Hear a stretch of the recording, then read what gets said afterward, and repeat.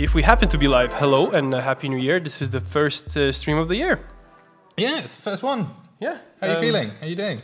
Good, good. Obviously, there was some mischief during the New Year's and Christmas partying, but Oh, God, good. yeah. Yeah, pretty much. Yeah, I don't think our live will ever be the same again. No, not really. But some fantastic photos. Fantastic experiences Yeah. to a New Year's resolution. Oh, be less terrible. Lose weight. Fair enough.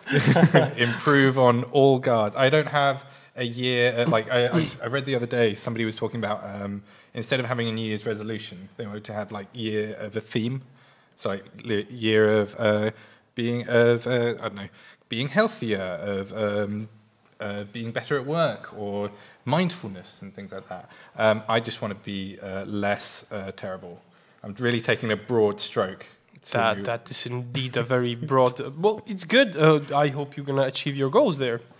Same here. What's yours before you escape? Ability to contain myself from eating cake if I know that there's one in the fridge. Shit, that's a good one. I am struggling with that for the past several years, but I have high hopes for 2020. That's a really good one. So I actually see that there's quite few people already with us. Yeah, we've got... Yeah, we have several already online. I guess we're going to start talking about a real deal, about Deformers soon. Now, Ryan, I know you have an option to give out work files that we're going to be using now in the chat. So I think you should maybe do that. Yeah, let's do that. Oh, I actually had the right work file. Capital letters, work file. And there we go. So while Ryan is sorting this out, I guess we can officially start. So hello, my name is Armin. I'm a product specialist at Notch. I'm Ryan. I'm also a product specialist at Notch. And today we're going to talk about Deformers. I'm going to go through the list of Deformers, but before I do that, I want to mention that Ryan is here to keep an eye on the chat and answer all and any questions, either in chat or we're going to just recreate it on the screen. Yeah, I'm just going to monitor what all of you crazy people are doing and try and catch some of the questions and bring them up to Armin later on. So there is a work file already given in the chat room, so grab that if you want to follow along. Otherwise, this is what we're going to talk about. So first of all, there's two sets of files here. So there's a start file and a finish file. So I'm going to quickly go through finish files. So the first stop that we're going to have is going to be simple deformers. So where you just drag and drop a deformer and it works out of the box. So there's quite a few of those. Some of them require extra rigging, and we're going to cover those separately. So in a simple deformer setup, we're going to check out displacement, smoothing, slice, and chunk effector deformer. Then we're going to move on to specifically chunk effector deformer with shattered mesh that is brought in from another package. Now in this specific case, it's a Cinema 4D because I use Cinema 4D, but you can do that from any other 3D package that you choose to use. Then it's alter the geometry chapter, and here we're going to see all the options, or quite a few options, on how we can slice and cut and cull the geometry. So basically mirror deformer, slice, extruded faces, generated weight maps, separate faces, cull deformer, you name it, all these fun things. And then the last three things we're going to do is all based on particle and deformer relations. So for instance here, we see particle point deformer, or point deformer that works with particle system. From there on, this is particle bone deformer that treats chunks as particles, and the last one is particle mesh deformer. So this is fit for cloth and liquid simulations based on specific mesh that you have. Right, I guess we can start. Yeah, dive right in. Cool, so the first setting is simple deformer. So this is our goal. And I'm going to quickly recap of what we have in the node graph, because we do have a starting point in this case, so we save a little bit of time. So we have a camera that we're looking through now, and I have this render to texture plus 2 text nodes here, just so we can keep a track of what nodes will we use here. Then we have 2 3D objects here in the bottom, just so we have a little base. So we have a little prop here and there.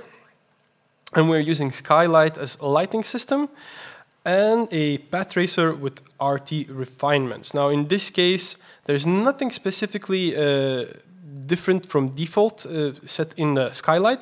I think I just reduced the number of sample directions. So if I press Shift R to turn off the path tracing, these settings kicks in, so the 50 here. If I press Shift R again, path tracing kicks in, and in the path tracer, I didn't change anything in the very path tracer. In RT refinement, I set max refined steps to 10, and I turned on the AI denoiser, the NVIDIA one specifically. Now this one works only with NVIDIA cards, so if you see there's a couple of options, I'm going for NVIDIA because, well, I have NVIDIA RTX card inside of this machine. Right, so after this long description, let's actually start. I'm gonna grab a shape 3D. I'm gonna connect it to the root. There we go. I think I'm gonna give it a material because by default it's super bright. I think we would make do with a bit darker, so material, so we actually see better things. Again, we have path tracer on. Shift R takes it off or on. And let's start with the displacement. There we go. Ryan? So you're just using a displacement deformer then?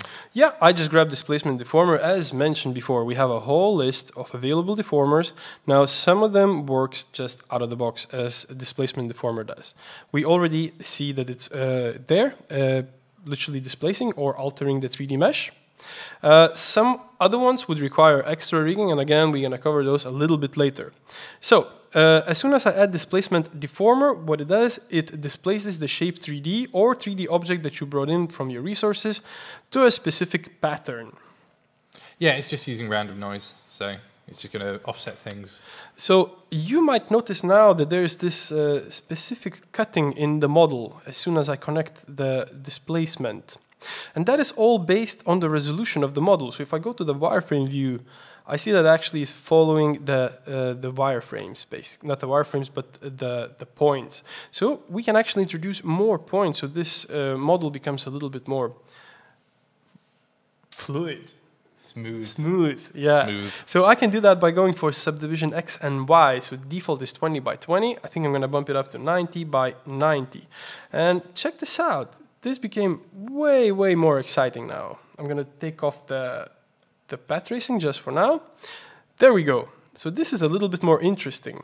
So obviously there are settings that we can alter inside of the very node, the displacement effector. And I would say I leave it up to you to make your choices. I think I want to increase the fractal noise amount in this case and add some animation because there's a property for animation rate. So as soon as I do that, I see that it starts to animate. And this is pretty much exciting.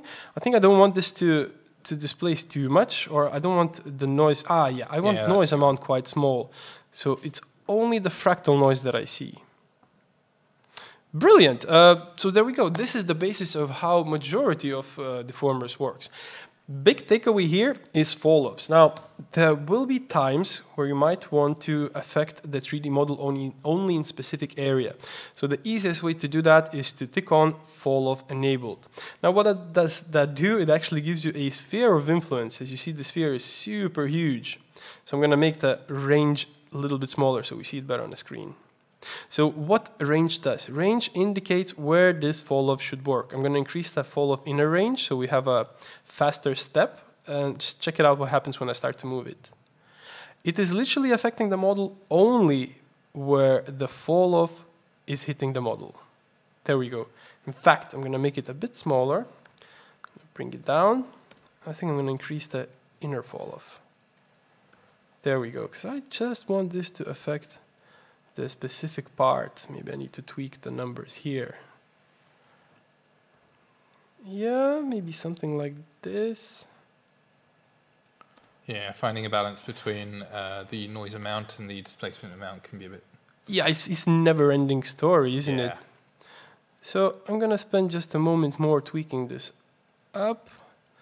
I think I'm sort of happy. I think I'm going to leave the fall-off on the whole thing, actually. That's all right. So back to the main look. RT on. Brilliant. So this is the first step. there might be instances where you want to use several of deformers, and you are more than welcome to do that. For instance, I can grab something like, what would be obviously different here? I love the twist deformer. Twist. I want to see the Fair twist deformer. enough. Twist coming up. So I'm adding twist. I'm going to make some random alterations. Maybe this. See if I can offset it in 3D space. No, I guess I should enable the fall of here as well so we see it better. So a bit more displacement. Step. Bam. And there it is. It's displacing now in a twist shape. Stacking order here is very important. So notice what happens if we restack them. All of a sudden, it's either the displacement applied first or the twist, depending on the stacking order. So first, second, third, so on and so forth. So if Nosh doesn't recognize the stacking order from top to bottom, it would go for left to right. I think what deformer would illustrate this effect best is smoothing deformer. Yeah. So I'm going to grab smoothing deformer. And it's set by default to 1. I'm going to bump that up quite high to 10. Now notice how all of a sudden this becomes quite smoother. Now, if I was to bring it up, all of a sudden is not fulfilling its task, because now first it's smoothing, then displacing, and then twisting. In this case, we want it to displace, then twist, and then smooth out. Perfect. One other deformer that I personally like very much, I'm going to get rid of those two, I don't think we really need them, is the slicer. So I'm going to go for slice deformer. There we go. So this deformer literally slices up the geometry. We're going to cover quite a few of those in a separate chapter, but I think it well fits here. Now there's one thing. We're slicing the geometry, but we don't really see the inner part of this slice. So we can make sure about that. We can make sure that this material is double-sided. So I'm going to go for materials, and I'm going to scroll down to the option that allows me to make sure that backface cull mode is double-sided. Bam! There we go. Much better. So now in the slice deformer, we can make some alterations. Maybe the slices could be smaller, there could be more of them, and it could be perhaps twisted. Yeah, this is a little bit more exciting. Cool. So there's a good reason why I added this slice deformer. I think it will help me to illustrate another deformer that requires a little bit more rigging, but it's very exciting and very useful. I think I'm going to make sure that this animates a little bit slower so it's not that intrusive. So next one I'm adding is a chunk effector deformer. Now, as mentioned, several of you might want to just quickly go back to the slice deformer. I mean, there isn't that much to mention here. You just play around with the values and you'll get pretty much the same thing. The only thing that's key with the slice deformer is that it's actually cutting into the mesh, so you're actually changing the topology of a mesh. So while the displacement deformer is just moving around vertices that are already there, the slice deformer is actually cutting into the mesh and creating new geometry. Funny you should mention that, because I'm about to literally illustrate that with the chunk effector deformer. So with the chunk effector deformer, we can move all those slices that we have now separately. We can offset them. So the way that chunk effector deformer works, it takes advantage of all the effectors available in a cloner system. So if we hover over the inputs here, I can see that the first one is called effectors. So I think I'm going to grab just, let's say, randomize effector. I'm going to pipe it into that appropriate input, the first one here. And now if I go to the second part of transform settings, so the first one is just transform, and that corresponds with 3D positional values of a effector. And the second one is literally what does that effector do. So in this case, I want this to go for a uniform scale, be smaller, and perhaps offset in some directions. And you see all of a sudden, all these little bits are offsetting separately.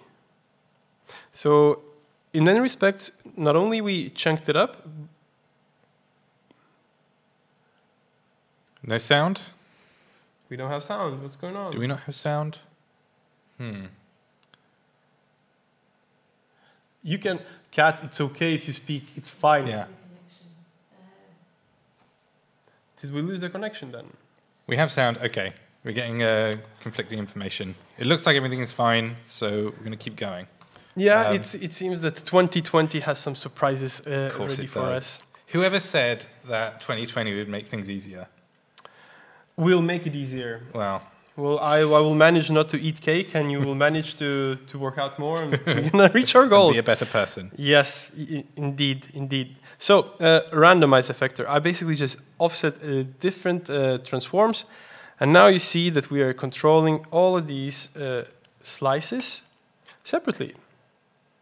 So now we're doing this with the primitive 3D object that we have here, a shape 3D. We can actually control in the very same way import the 3D mesh if it's pre-sliced.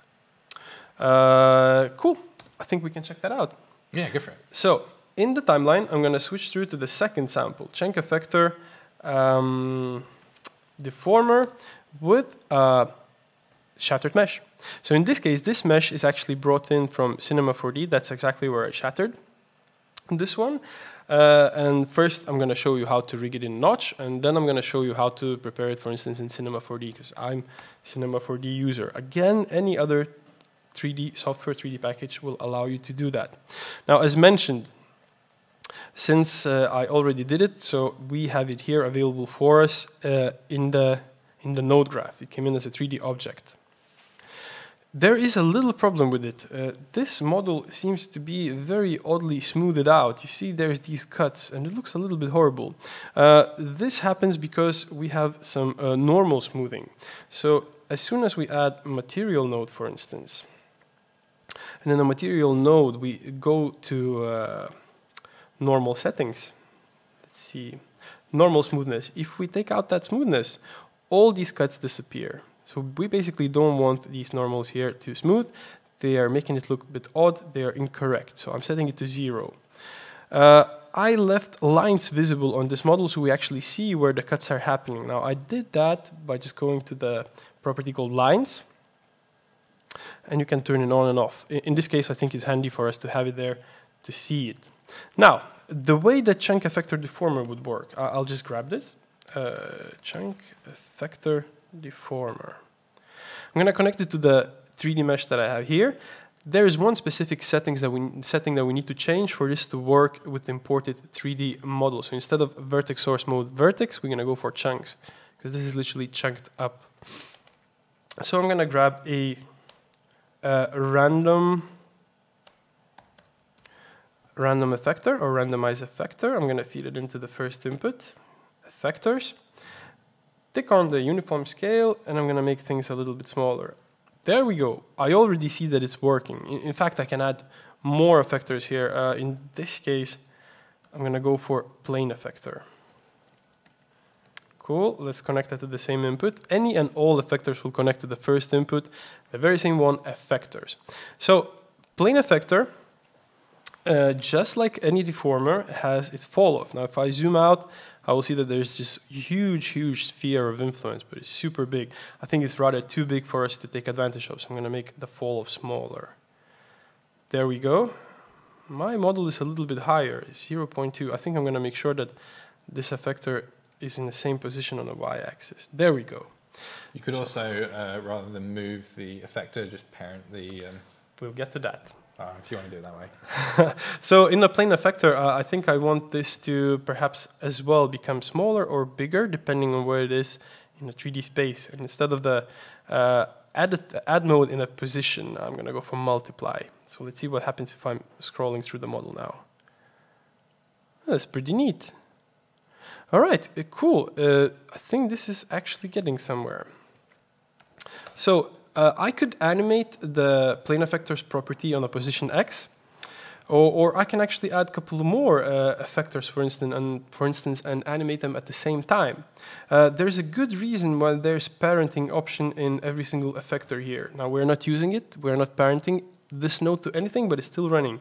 The reason why it has parenting is because we can grab, for instance, a null. I'm going to connect it to the root. And we can connect the null with the plane effector, for instance. So now, if I'm moving the null, it's moving the plane effector. So with this logic, I can add even more effectors. Let's say turbulence. Let's grab the turbulence. I'm going to pipe it into the first input here, yet again. And I don't want this to do anything super exciting. I just want this to change the heading pitch and bank. So I'm going to make sure that the fall off here is small as well. Cool. I did put the plane effector a little bit up. I think I'm going to do the same one with the turbulence. I'm going to just take this moment just to remind everyone that if you're commenting on something other than Twitch, we're not going to be seeing the feed. We're currently only monitoring the Twitch feed. Yes. So come join us on Twitch. Yeah. And if you don't want to say anything, that's fine. That's fine as well. Yeah. Enjoy Armin's beautiful, beautiful English voice. I do have an accent, which probably makes it a bit more charming, I guess. I would like to believe such. Anyways, now we have two effectors, and we're controlling both of them with this null. Instead of us going back and forward with this handle, I think we might as well just add a modifier. I'm going to grab math modifier, because math modifier literally oscillates between two values. So as you see here in the graph, it's going to go up and down from -1 to 1, for instance. So I'm going to apply this on a position x value.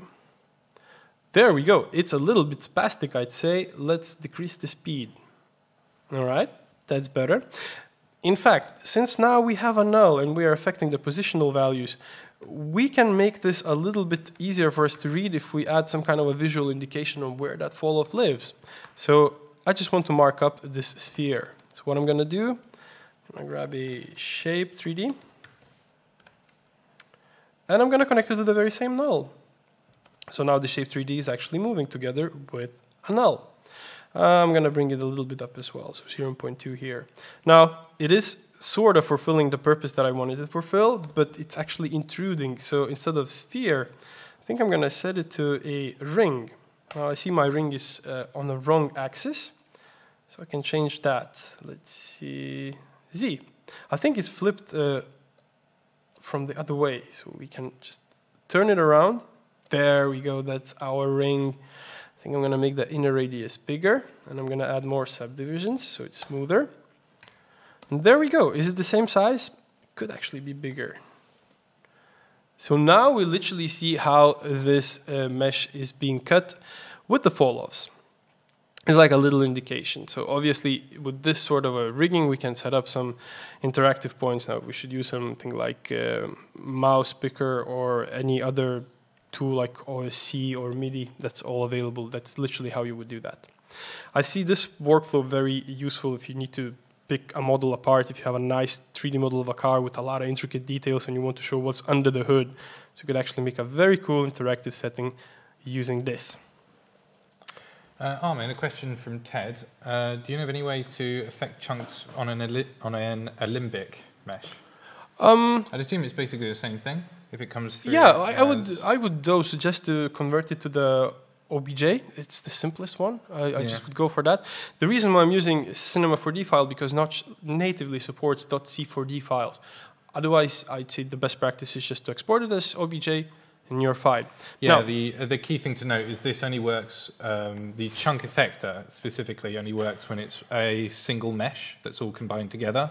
So even though different chunks of it will be different closed meshes, it will be part of one larger mesh. So if your alembic scene is set up like that, then I can't see any reason it wouldn't work.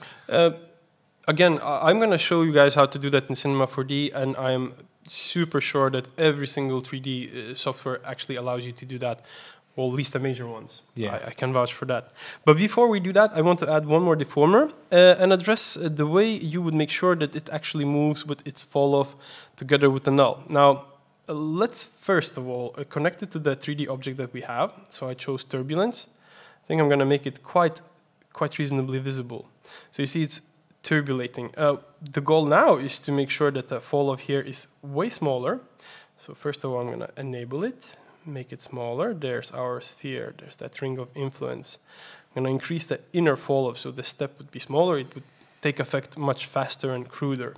So natural progression here, or our thinking would be to attach it to position X, Y, and Z, which is great. You can do that. But if you hover over the inputs, you will see that there is an input called fall-off node. Now, what that means that if I grab a specific point, it could be a null, it could be a 3D object, I can pipe that in, and then all of a sudden, this turbulence is actually following through and moving together or moving the fall. So instead of making 3 connections, X, Y, Z, just connect that one and you're good to go. In fact, I think I should flesh this out to 0.2 as well, so it's actually staying in the right position. There we go. Make more sense in hindsight to have all of these on 0 and then move the null up. Or, in fact, it would, wouldn't it? Or you connect, have all of them on 0, and from the null, connect that to the shape 3D. Wait, first I'm going to zero everything out. And now we can actually just lift this up. Now, I think our shape 3D was offset as well. Yeah, there we go. So that's just a smarter way of doing things, and that's why we're a team. That's why we're doing this stream together. I take all of your extravagance and I shorten it. Brilliant. Brilliant. Right, so let's try to make it in Cinema 4D, for instance. I'm going to open that up. I'll give it a moment to load up. Yeah, best part about Cinema 4D, it has to load, and it will load. I mean, it loads quicker than mine, so I'll give it that.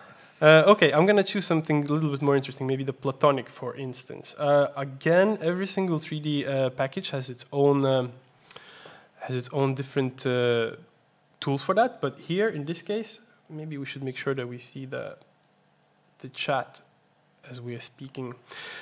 We can use something called Voronoi fracture. So anything put under the Voronoi fracture gets these cuts. And that's pretty much it. Obviously, we could go and make more cuts or change the position, offset the seed. I think we're fine with the default. So what I'm going to do, I'm going to press C. I'm going to make all these little bits to a 3D objects.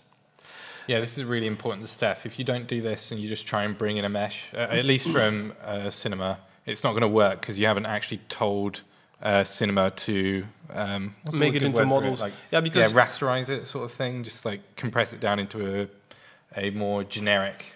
Because if you bring in any model from the list here, this is a proprietary tool from Cinema. We don't necessarily read these type of models. It's just like our Shape 3D. They have their own thing.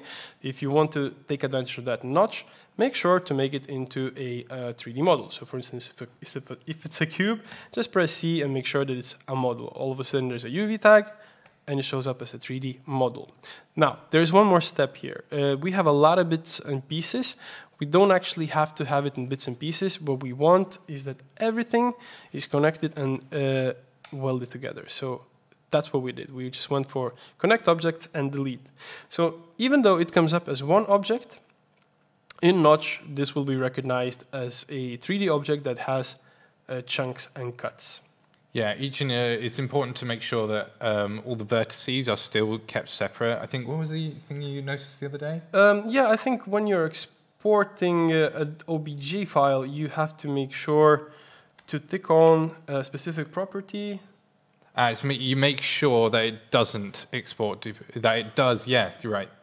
Duplicate vertices, yeah? Yeah, make sure that it does, otherwise it will automatically weld all the vertices together that it finds are in common. And that's exactly what you don't want to happen. So be sure to tick this on. Again, all the other 3D packages has tools alike to solve this. Now I'm not gonna follow through. I'm not gonna save this. You have this asset already available for you. If you're a Cinema user, go ahead, grab it, check it out. Otherwise, it's available here in resources for you. So this is Chunk Effector Deformer. So big takeaways so far is the fact that majority of deformers works on their own. They have various parameters how to shape them, and they have fall-offs. Fall-offs are the areas of influence. Now, they could be triggered in the actual node, or some of them actually would require an extra node to enable all the deformations, all the different parameters that can be altered. Are we good to go for the next sample? Yeah, go for it. Fair enough. The next one on the list is altered geometry. Now, this one has quite a few nodes used. As you see, there's a whole stack of them, and there's actually several 3D objects. I think we're going to just open the clean start point, and we're just going to start adding one by one by one. I think a good place would be a Shape 3D and a slice deformer. I think I'm going to go on and do that. So here we have a shape 3D. Let's add slice deformer. Ryan, I feel that you want to say something. I mean, we've seen you're always using a sphere. Huh? Should we use a rounded box instead? Use a rounded box for this one? But sphere looks so much nicer. So nice. Well, I'll tell you what. I'll rig in a couple of deformers, and then we're going to switch it to a box. Okay. If you feel that the box looks better, we're going to stick with the box. But give a sphere a chance. I'm throwing a spanner in your works. I want to see what else we can do. We will definitely do that. I'm reducing the slice thickness, and I think I want several more slices. Yeah, that's good. So, how do we make this a little bit more interesting? Well, let's add extruded faces deformer. Bam. I'm connecting it beneath the slice deformer, and all of a sudden, we're actually extruding 3D geometry in accordance to those slices. So these and this is where you can really tell that it is actually creating new geometry, like I mentioned earlier. It's not just, these things aren't just like offsetting a shader or something. It is cutting into a mesh and moving around and creating new geometry. In fact, I think we're going to make sure that it's double-sided material too. So I'm adding a material node. I'm going to set the cull mode to double-sided so we see the inner part a bit nicer. So let's go and find that setting, which is... You could search for it. Right, very good point. So if I know the name, which is backface cull, I can actually type it in. I just have to know how to spell. Yeah, that tends to be the first step. Okay, so there we go. I actually can find it via this search tab. So I'm going to choose double-sided. It looks a little bit better. Now, mind you, again, we have path tracing with AI denoisement going on. So that's why there's this shimmer. If we just turn it off and we go for the regular skylight rendering, you see that it's quite static. But that's fine. I'm willing to forgive the shimmer because literally it makes things nicer. I'm okay with AI making its thing. Cool. So we have those two now. Yeah, the other thing is we're just previewing it in ray tracing at the moment. Yeah, pretty much. If you want to render it properly, then you render it properly. Good point, good point. So I think I'm going to add one more shape 3D. And on that shape 3D, I'm going to do a separate faces deformer. I'm going to add separate face deformer. So I want something as an outer shell. So shape 3D. Let's connect it to the root. In fact, this could stay in the center, so we don't have to offset things. Let's make it a bit bigger. And let's find a separate face deformer. There we are. Let's connect it to the shape 3D. And I already see that it's separating. So there are several ways it does that. It could do that by vertex or chunks. I think we're going to stick around with the vertex. I think we can apply a weight map here so it doesn't literally reveal, so it reveals only specific spots of this object in accordance to an image fed into the weight map deformer. So I'm just going to tweak the separate face deformer a little bit. Let's make it bigger. These chunks maybe something like this. Yeah, I think it's fine for now. I'm going to leave it at that. So weight map deformer or generate weight map deformer. That's probably one of the handier deformers in the list. So what it does, it allows you to set specific areas of influence. Now, if we can do that with fall-offs, in this case, we can do that with the image, for instance. Yeah, so weight maps are a pretty common 3D graphics, well, what's the word? Like tools, I guess? Yeah. Tools? So, this just allows you to add a weight map to anything and generate it within Notch. So you don't need to go back into your modeling package to generate a weight map. Yeah, because then basically maybe you want the deformation specifically in that little triangle there. So you just make a triangle and place it specifically in that spot that you designated in the 3D model. Let's talk less and let's show more. I think it's going to make more sense when we actually rig it up. So I grabbed fractal noise from the generators. I'm holding shift and double clicking on the node. Here we can see exactly how this fractal noise looks. In fact, I'm going to press on the preview on the viewport. And I think I'm going to shape it up a little bit. Let's make it bigger. So I'm going for 2000 by 2000. And I think I want a bit more gain here. There we go. So this is very, very obvious. This is very crude, like it's easy to read and see. So this noise, this fractal noise, we can feed into the image input here. So that's the very first one in the generate weight map node. Now we can choose how do we apply it. So first of all, we're gonna choose a mode texture, and we can actually preview that. So we can click on show weight map. So this is exactly where this texture is applied. So this very same texture now is being wrapped on the 3D model. Great. So it does wrap, but it doesn't really do anything, or it doesn't really affect it in any way. And that is because we need to tell this separate faces deformer to use generated weight maps as a deformation. So if we hover over the inputs, we will see that majority of the vectors of deformers actually has an input for that. So let's pipe in the generated weight map deformer to the second input weight map. And there we go. So now we're literally making all these alterations in accordance to the picture given here, the fractal noise. I can tick off the show weight map property. So that's a good way to alter your geometry as well. I think we're going to apply this, this deformer later on as well in some other settings. Okay, so there is another one that is quite fun. Cull deformers. So imagine you have a situation where you have an object that you brought in, and let's say it's a model of 2 shoes. And these 2 shoes are sort of standing like this. And you're super happy with it, but your art director comes and says, brilliant, but we only need 1 shoe. So do you actually go back to your modeling software and you just delete one or remodel things? You could, or you could grab a cull deformer. So what cull deformer does, now mind you, I'm going to connect cull deformer to both shape 3Ds. So what cull deformer does, it just cuts off the 3D object. Yeah, I was going to say. So sometimes it might be a life savior thing. So basically you could easily even animate in and out the 3D object in this manner if you choose so. I think I'm going to make sure to cut it in some fashionable way. For instance, like this. I know it doesn't make sense, or it doesn't even look pretty, but I think you get the gist on what the cull deformer is.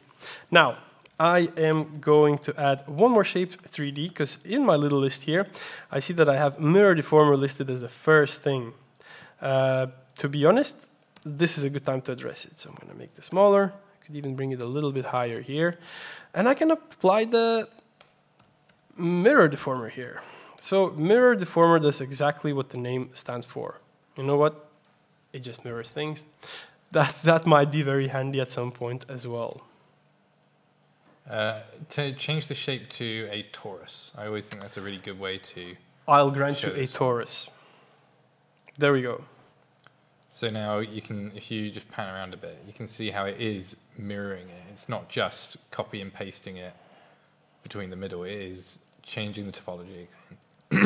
Changing the topology again. So there is no rules about how many deformers you can apply on one 3D object, or how many 3D objects you can use with one deformer. You can stack them and rig them any sort of way you like. And as you see, some of them actually work hand in hand. So for instance, generate weight map deformer, it's a great tool to enable your other deformers to do more or more specific things. I hope that makes sense.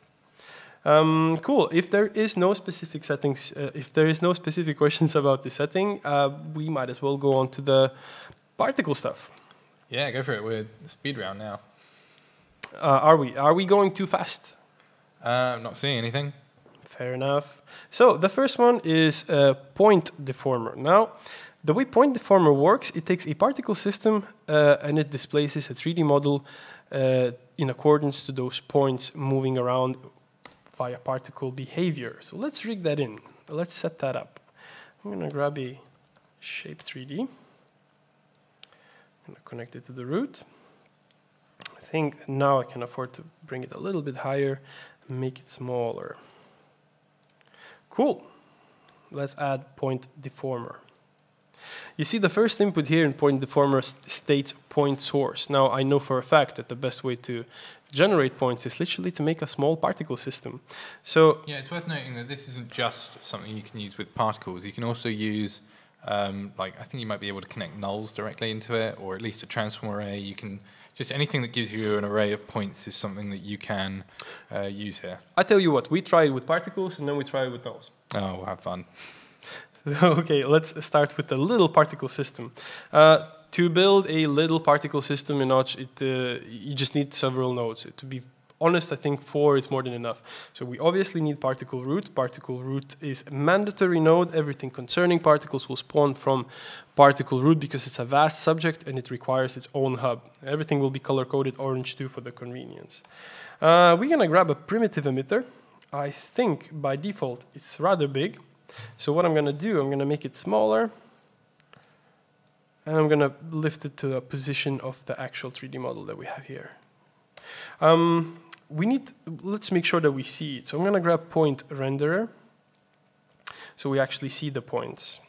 And we need some kind of a behavior. So I'd say maybe curl noise fluid effector. It's a long name for a super powerful, very neat little node. And if I start simulation, I already see that these particles are spawning. Now it's vastly too many, like it's just greatly too much of them. I think I'm going to reduce the numbers. I'm going to the primitive emitter. I'm going to drop the numbers here to like 20 particles. Let's restart the playhead. Yeah, that's more than plenty for the sample that we are going after. As a good housekeeping measure in the particle root, I will drop the numbers as well to the closest available number. So if it's 20 that I'm using, I'm going to set the allowance to 64. That's just better for performance. Cool. I see that the curl noise deformer has a fall off as well, and it's vast. It's super huge. I think I'm just going to make it smaller, so the radius is more or less closer to the actual 3D object. So, nice. Maybe we can make a little bit different animation here because it looks like it's jittering. So I'm just going to reduce the fluid simulation speed, reduce the noise size, and I'm going to increase the curl noise amount. I think this looks a little bit better, like they move a little bit slicker. Brilliant. So how do we make those two node sets work together? Well, all we have to do is grab the particle root output, and as we click on it, we see that there's 2 inputs that lights up. So that indicates that that's plausible hookups. Point source, let's go for that. And as we do, there we go. We are deforming this 3D model in accordance to the points given by this particle system. Let's make it a bit heavier. In fact, this could be smoother, just like in the first sample. Let's just add more geometry to go about, like 90 by 90, for instance. And in fact, we do have a smoothing deformer. I think this will help out a lot to make this more flesh. Let's be generous, maybe 10. There we go. It's a little bit fast. Let's slow it down. All right, so this is the point deformer. We promised that we're going to try it out with nulls, didn't we? Yeah, let's give it a go. I'm going to move this a little bit aside. I'm pressing Control-1 to disable those nodes. Let's add some geometry nulls. I'm going to hook this off. It's not a null, then it must be just transform arrays then. But you can pipe them through. Yeah, fair enough. But I think you can achieve quite a bit and quite interesting things with particles should you use that. So let's just hook it back in. There we go. Again, this 3D model is a little bit too bright. So let's just make it a little bit more shaded. Cool. So this is point. What is next in our list? And next in our list is particle-based deformers, bone deformer, particle bone deformer. So if we manage to play around with this imported 3D object and use chunk effector to alter its positions and looks, we can actually make sure that these chunks becomes particles. So we can take advantage of all the things that particle system offers. And add some physics to it. It's not perfect physics. For perfect physics, you would likely go for something like rigid body system. But for simple stuff like this fall and collision, we can definitely use the particle bone deformer. So I already have the starting point here. So there's 2 collision objects, or 2 objects that we're going to use as collision. That very same 3D imported model, I think I'm going to enable lines so we see the chunks better. So there's the lines. Let's make it a little bit more dim. We have these smoothings on normals. We don't want that. So let's grab material. I'm going to add material. And as Ryan suggested, for lazy people such as I am, I'm not going to scroll and look for the setting. I'm just going to type it in. So I need cull. Oh, no, sorry. I need normals. I need normal smoothing. Normal smoothness. 0, please. There we go. Perfect. I think we're ready. So what we're going to do now, we're going to grab a particle bone deformer. As I'm typing in particle, I see that's one of the first options. There is one specific setting we have to change here. Instead of source mode mesh bones, we're going to choose mesh chunks because we want to affect the bits of it, not necessarily the overall model as one, but its bits, its chunks. So with this node attached, now we can add any and all particle effectors and they're just going to work. For instance, I can grab a turbulence effector and I'm going to set something ridiculous like really fast velocity. There we go. So all of a sudden, these bits of geometry, these chunks, are treated as a particle, and all the effectors are animating in accordance. Let's rig something more interesting. Let's grab SPH. Ryan, what does SPH stand for? Smooth particle hydrodynamics. That is one of the 3 acronyms that I probably know in general, and I'm super proud that I actually know this one. I didn't. Yeah, well done, oh, well God. done. You stunted it. You caught me off guard there. So I guess smooth particle hydrodynamics doesn't say much for some. So what this node does, it actually enables a system to have some physical properties. So for instance, something like gravity, something like rigidness of the particle, that's all there. And as you see now, as soon as we connected the SPH, the sphere has gravity. The sphere starts to fall. It's not really colliding with anything just yet. Well, because we need a collision effector to define and tell Notch that these 2 3D objects are the collision objects. So collision effector. I'm going to connect it to the particle bone deformer. And I'm going to connect those 2 3D objects to its first input collision object node. Bam. Let's try this now. Bam! It did. It works. Great. I think I'm going to restart the playhead. I'm going to make this material a little bit darker so we see it nicer. And I'm going to add one more shape 3D as a collision body. So it collides with the sphere and then collides with these 2 little 3D objects in the bottom. Let's make it smaller. I think I want this a little bit forward. You shouldn't collide from the get-go. You should just get there. Maybe smaller still. Okay, now we need to connect it to the collision effector as well. Let's do that. Bam, there we go. It's working. Now notice what happens with the pieces. Notch still thinks of all these pieces as little point. So if I would zoom in, I would probably see that some of the 3D objects actually collides and intersects the newly made shape 3D. Or the sphere, we can alter that by adding more point collision radius. So what point collision radius does, it literally introduces a bit of distance. Now, I really overdid it this time, you see that. So this little setting right here comes very handy when you have to define what distance does this particle should be counted off to compensate for the actual 3D geometry, so that it wouldn't literally hit the 3D surface and melt into it. Obviously, we could tweak and tweak and tweak this further and further. I guess we could set the collision effector instead of thin mesh to extruded mesh. I think that will solve, that will just make the parts slide nicer. Now notice what happens if we leave it on a default setting thin mesh. It collides and it slides, but then it starts to jitter here and there. Best way to solve it, extruded mesh. It's more accurate, then it slides off way slicker. There we go. So, in fact, we can push this a notch further. Are you going to trademark that? I think it's already abused. I'm just using this. So what I'm doing now, I'm going to build a small particle system. I'm going to add mesh emitter. So I'm going to use the very same mesh as emitter. I'm going to add point renderer to actually see the particles. And I'm going to reuse the same effectors as I have here connected to the particle bone deformer. So mesh emitter. Yes, as you see, it came in hashed out red. That indicates that this node requires extra information. In this case, what mesh should it use? Great. Let's add point effector or point renderer. And this is all set up.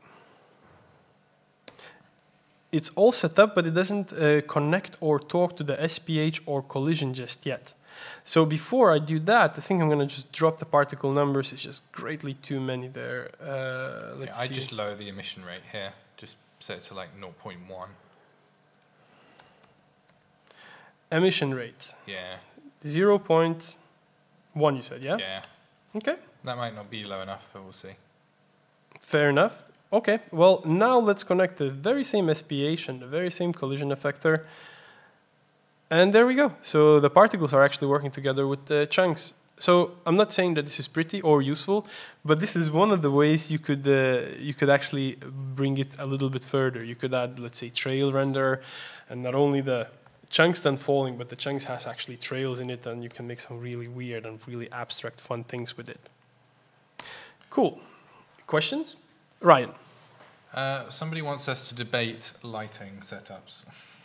Lighting setups. Well, I can actually explain the lighting setup that we have here if that's of interest. I think you should change it entirely.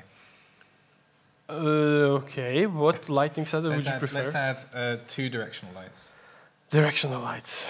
If you wish to be boring, I can entertain you. This is exactly what someone wanted. It was us to argue, and so I have. So just regular lights, yeah? Argument. Okay, regular lights, correct? One regular light and 1 directional light. So, okay. And make sure they're colored nicely. It's all white at the moment. I feel pressure now, Ryan, please. This is live. Do not do this to me. Okay. Now nobody can argue that it's not live. Definitely. Yeah, good point. In fact, I could turn on shadow casting, or I can just turn on path tracing. No, I still need to do that. There we go. So we can actually treat this as a path traced light as well. So if you see in the light, there's a shadow map type. So let's just go for ray traced. It's just going to be nicer. Yeah, it's really sharp shadows now. Yeah, I kind of like it actually. Well, you asked for colors.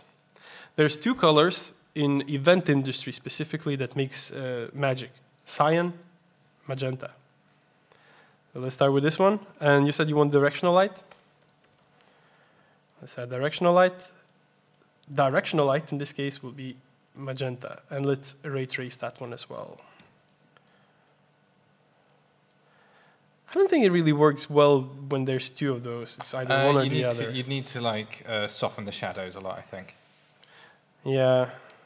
Like directional light is great if you soften the shadows a lot and you add 2 or 3 and you can get some really nice soft shadows from different angles.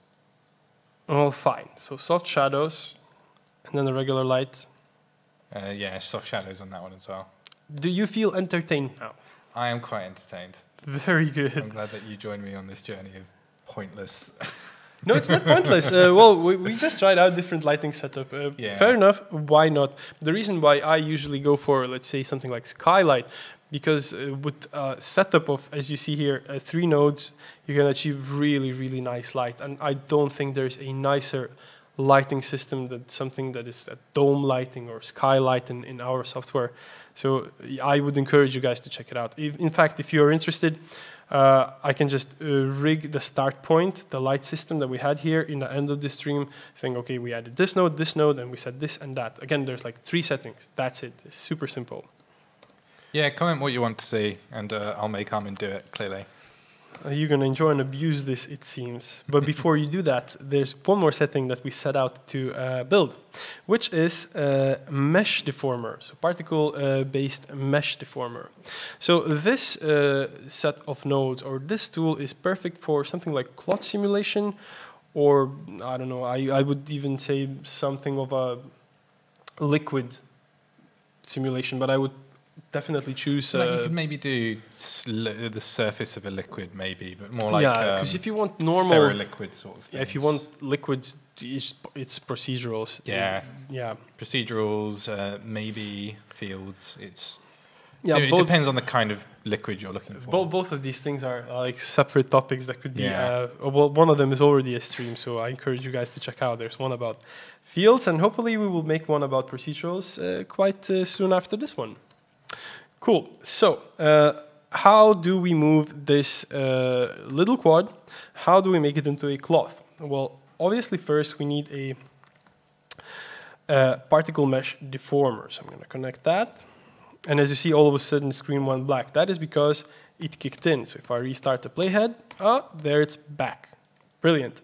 So just like with the bone deformer, we can actually use any and all particle effectors. So I think I'm going to start with the cloth effector because, well, that's literally where we are going.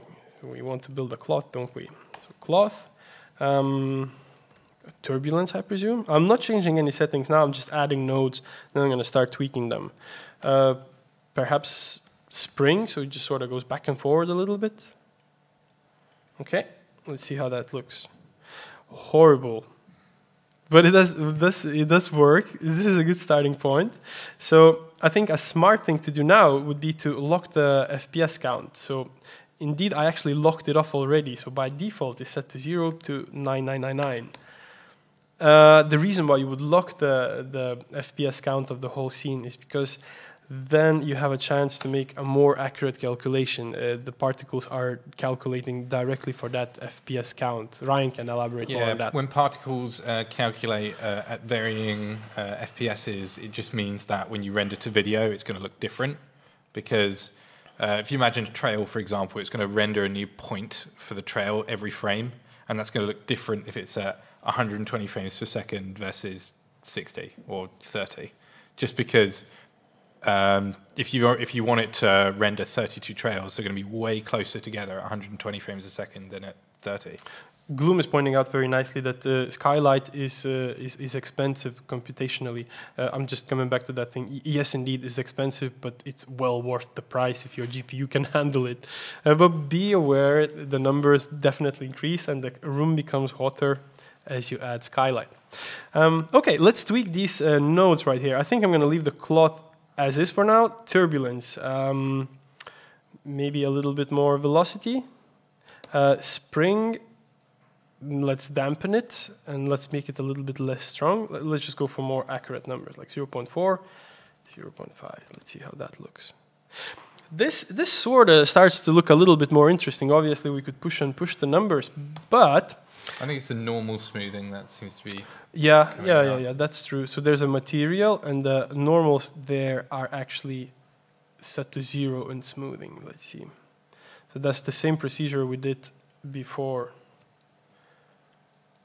Oh no, it's actually set to correct setting. You know what would fix this is smoothing deformer. It was that will definitely do it as well. But I think specifically what I was referring to was the normal smoothing angle. Because the normal smoothing angle changes where it will start smoothing. Smoothing angle. Yeah, good point. Yeah, so if you raise that to quite high, then it will start smoothing at harsher angles. Fair enough. So Well, I'm gonna bring it back to the default. By the way, you can do that by pressing this reset property to default button, because I literally added a smoothing deformer, and I think it makes justice for us. Now, again, stacking order is important. If you apply it before particle mesh deformer, it looks like it does nothing. It actually does its task, but it smooths it, and then it goes for the mesh deformer. So it doesn't make sense. It has to first be altered with particle mesh deformer, and then smooth it out. One more thing that would make sense here is to make sure that this cloth doesn't go berserk and crazy, so we can actually lock it up to a specific shape. This is, again, where the weight map deformer comes so handy. So I'm going to add generate weight map deformer. I'm going to connect it to the shape 3D. And in this case, it's not fractal noise that I'm after, but I'm going to go for gradient. So I'm going to grab gradient. I'm going to pipe it to the first input image. and if we preview the gradient now, I see that it's actually linear. Now, I don't like that. First of all, I'm going to make it big, huge, 2000 by 2000. And I'm going to make it radial. And I'm going to make sure that it's put a bit bigger inner range. Cool. So now I want this generate weight map node to actually refer to this texture. So in the mode, I'm going to choose texture. And I want to see this texture. So show weight map. Cool. So this is all done. Now all I have to do is make sure that the generated weight map actually talks to the particle mesh deformer. And I see that the third input there is weight image. Or actually, sorry. The first one is generated weight map. That's exactly where we want to connect. And as I do, and if I restart the playhead, there we go. It is displacing in the shape of the circle. We could obviously invert this circle, and then it's doing the opposite. Then it's affecting things around it. Again, no limit on which or how many effectors you want to use here. Feel free to try them all out. Now, the exciting part, questions.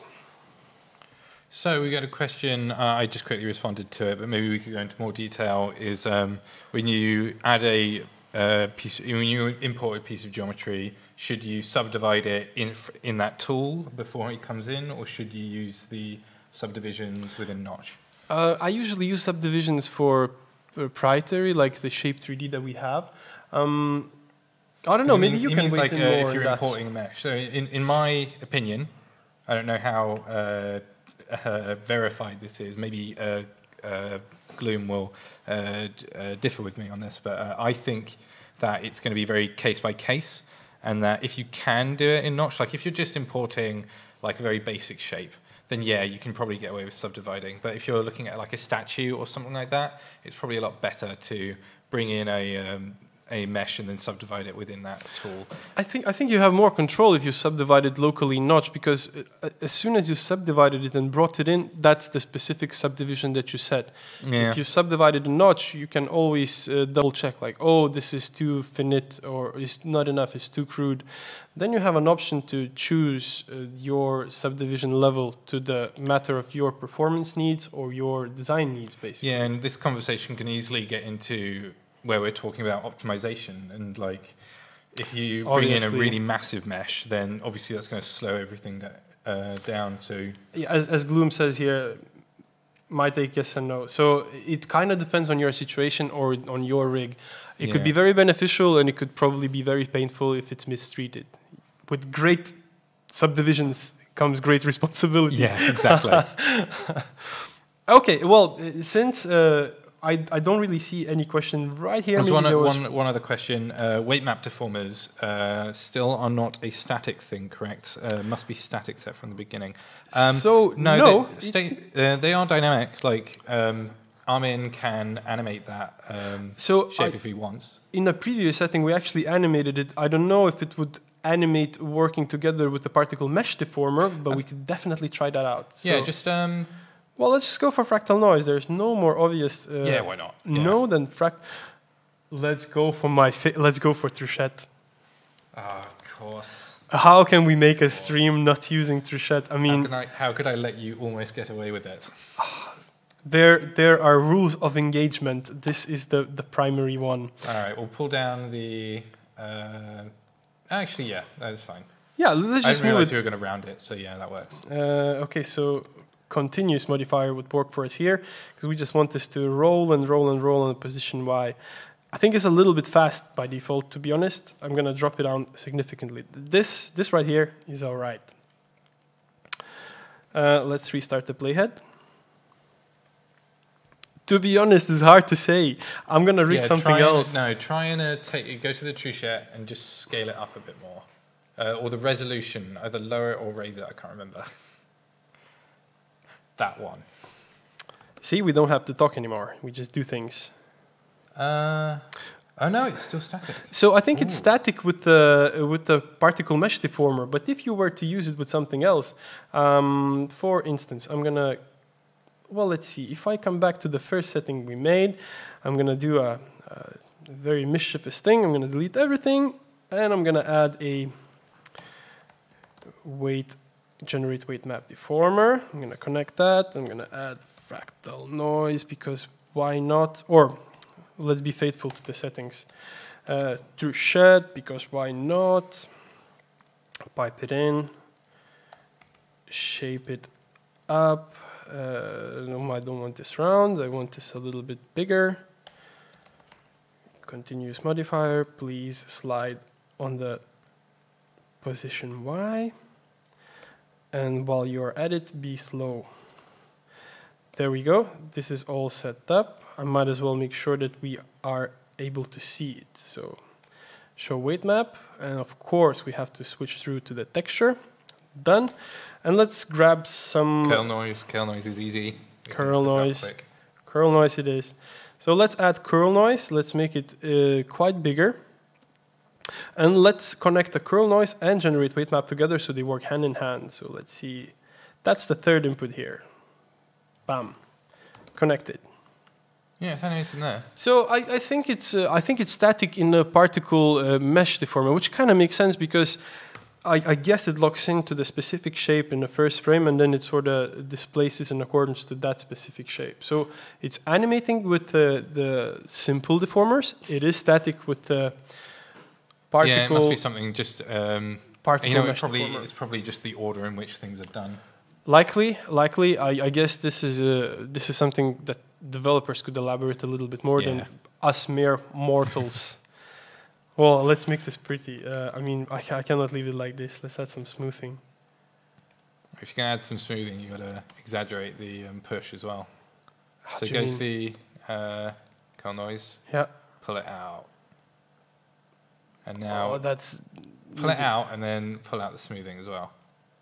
How about this? See, the biggest issue with Notch that I see, it's a time sink. I lost so many weekends and evenings with this. Like you find one node with a specific set of functions, and then you realize that that node talks to another node, and it's Sunday already. You started Friday evening, and it's Sunday. It just always happens like that. So I hope you guys found something interesting in this stream, because deformers are not necessarily the most popular tool in Notch at the moment, which is a surprise to me because it's so powerful and interesting. So I would just like to believe that you didn't have a chance to try them out too great many times before, and I hope I'm going to see some cool stuff in Instagram with the hashtag made with Notch and deformers. That would be sweet. That would be great. Hashtag. Is there any other questions, or we are wrapping up? Yeah, if we I'll take 2 or 3 more questions, and then we'll get. Well, we need dinner. We need dinner. We're sitting here rubbing my Depending stomach. on where you are now, you need coffee or you need a beer. Yes. And I say both of the options are fine depending on the time of the day. Okay, any more? Are we good? This is it? Seems good. I'll wait a minute. All right, I guess we're we're calling it. Yeah. Oh, thank you guys. Thank you for joining. Hopefully see you in the next one. The plan is to have 1 stream a month, so we are committing to seeing you quite soon. Yeah, we'll see you next year. Next year. Oh, no, this year. We're done with the last year. This next year, month. 2020. Yeah. Oh, God. All right. See you guys. Thank you very much. Bye. Bye.